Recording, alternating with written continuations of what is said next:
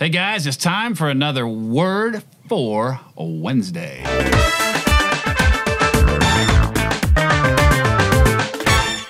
Hey guys, thanks for tuning in for the Word for Wednesday. The Word for Wednesday this week comes from Romans chapter 5. Let me read to you from Romans 5. It says, "Therefore, since we have been justified through faith, we have peace with God through our Lord Jesus Christ, through whom we have gained access by faith into this grace in which we now stand. And we boast in the hope of the glory of God." Not only so, but we also glory in our sufferings, because we know that suffering produces perseverance, perseverance produces character, and character hope. And I love this next line. "And hope does not put us to shame, because God's love has been poured out into our hearts through the Holy Spirit who's been given to us." And I started thinking about this great love of God that's been poured out into our lives through Jesus Christ. The Christ's blood was poured out for us. And when I thought about that word poured out, I started thinking about some of that imagery in the Bible that in Malachi it says that if we're generous, God throws open the windows of heaven, or your version might say the floodgates of heaven. It could also be translated the sluice gates of heaven. Just the idea that when God lets it go, man, it's just like a dam breaking loose and pouring out a flood of God's love and blessing in our life. And Ezekiel says that God pours out showers of blessing onto us. And one of the blessings of summertime is ice cream. And this weekend, we made some homemade ice cream at our house, homemade vanilla ice cream, and it was delicious.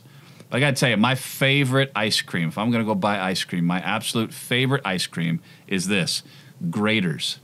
Grater's ice cream is unreal good. It's unique among all ice creams in the world. It is unique because Grater's is the only ice cream in the world that uses a French pot method. Commercial ice cream makers using a French pot method, and they make theirs in small batch, 2-gallon batches at a time.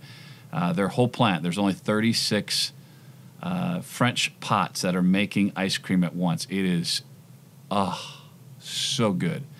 Now, why my obsession with ice cream? Well, ice cream is actually one of, I think, the most biblical desserts that you can have. So when you eat ice cream, you really should just be embracing the fact that that is one of God's great blessings. How do I know this? Because it's in the Bible. The promised land is a land that was flowing with what? Milk and honey. You take milk and honey and you mix it together, you stir it up, and what do you have? You have ice cream.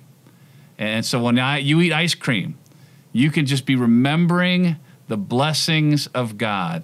And you got to be stirred up to make ice cream. And so God's going to stir up your life, and He's going to stir things up, or you might stir up the Spirit in your life and just be excited about what God's doing in your life.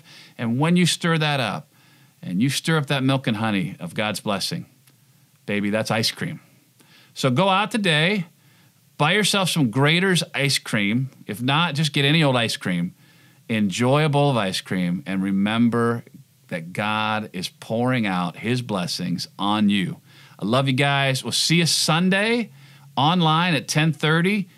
You can watch on our platform, ccfsiloam.online.church. You can watch on Facebook, or you can watch on YouTube. No matter how you watch, tell a friend, invite them to watch with you, do a watch party.